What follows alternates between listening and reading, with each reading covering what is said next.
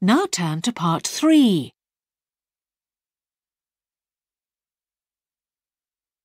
You will hear 5 short extracts in which people are talking about how to give good presentations. For questions 19 to 23, choose from the list A to H what advice each person gives. Use the letters only once. There are 3 extra letters which you do not need to use. You now have 30 seconds to look at part 3.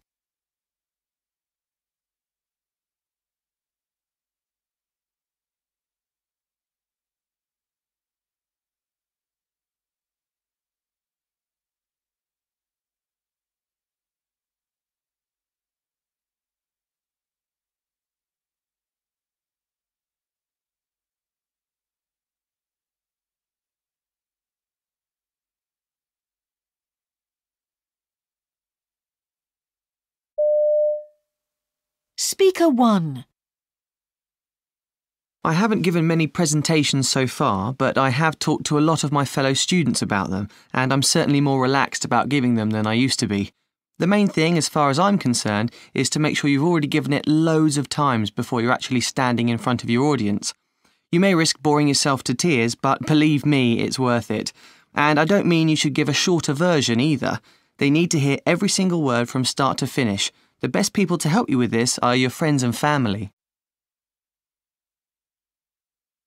Speaker 2.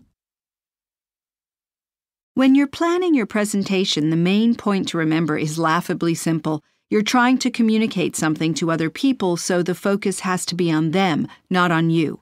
That means the more you know about them, the better. I can remember one of my college lecturers repeating this time and again, and I think she was absolutely right. However well you know your subject, and however many jokes you tell, your presentation won't be a success unless you bear this point in mind. There's a big difference between a talk for people who already know a lot about a subject and one for those who don't. Speaker 3. In my opinion, a good presentation isn't necessarily one which makes the audience laugh, or one that has wonderful graphics to illustrate the speaker's points. The key thing, I'd say, is to make sure you hold your audience's attention throughout, and you'll only be able to do that if you don't go on at length. That may sound easy, but if you're too relaxed, you're in danger of forgetting this basic rule. When you're preparing, it's important to decide what your main message is and work out how best to communicate it briefly. If you can do that, there'll be no need to repeat the same point 3 times. Speaker 4. Many people think that to give a good presentation, you need to practice a lot. But I find that just makes me nervous for days in advance. I think audiences need something to focus on while they're listening. Colour diagrams and graphs are a really engaging way of putting your message across, and everyone will enjoy your input more, including you. If you're short of ideas, however, try to avoid telling jokes, which are no substitute for the real thing, that is, information. And you can always ask your fellow students and colleagues about what materials they've used in the past. Speaker 5. If you're well prepared and know what you're talking about, then your presentation should be a pleasure to give as well as to listen to. If you feel comfortable and can manage to look as if you're enjoying yourself, then the audience will respond to this and enjoy your presentation more. I'm not saying it'll be easy at first, but the more you give different presentations, the easier you'll find it. When I had to speak to a very large audience for the first time, I pictured them all sitting in trees wearing silly hats. It's probably best, though, to focus on your subject matter rather than on the audience.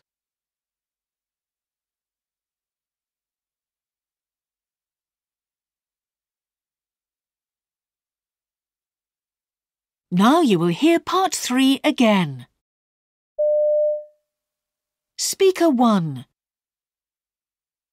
I haven't given many presentations so far, but I have talked to a lot of my fellow students about them, and I'm certainly more relaxed about giving them than I used to be. The main thing, as far as I'm concerned, is to make sure you've already given it loads of times before you're actually standing in front of your audience. You may risk boring yourself to tears, but believe me, it's worth it. And I don't mean you should give a shorter version either. They need to hear every single word from start to finish. The best people to help you with this are your friends and family. Speaker 2. When you're planning your presentation, the main point to remember is laughably simple. You're trying to communicate something to other people, so the focus has to be on them, not on you. That means the more you know about them, the better. I can remember one of my college lecturers repeating this time and again, and I think she was absolutely right. However well you know your subject, and however many jokes you tell, your presentation won't be a success unless you bear this point in mind. There's a big difference between a talk for people who already know a lot about a subject and one for those who don't. Speaker 3. In my opinion, a good presentation isn't necessarily one which makes the audience laugh, or one that has wonderful graphics to illustrate the speaker's points. The key thing, I'd say, is to make sure you hold your audience's attention throughout, and you'll only be able to do that if you don't go on at length. That may sound easy, but if you're too relaxed, you're in danger of forgetting this basic rule. When you're preparing, it's important to decide what your main message is and work out how best to communicate it briefly. If you can do that, there'll be no need to repeat the same point 3 times. Speaker 4. Many people think that to give a good presentation, you need to practice a lot. But I find that just makes me nervous for days in advance. I think audiences need something to focus on while they're listening. Colour diagrams and graphs are a really engaging way of putting your message across, and everyone will enjoy your input more, including you. If you're short of ideas, however, try to avoid telling jokes, which are no substitute for the real thing, that is, information. And you can always ask your fellow students and colleagues about what materials they've used in the past. Speaker 5.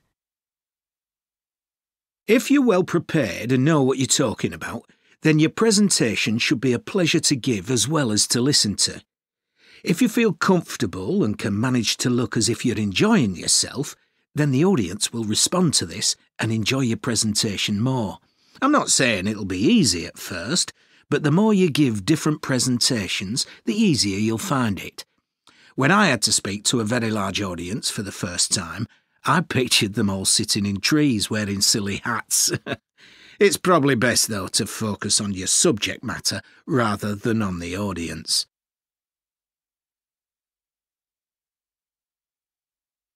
That is the end of part 3.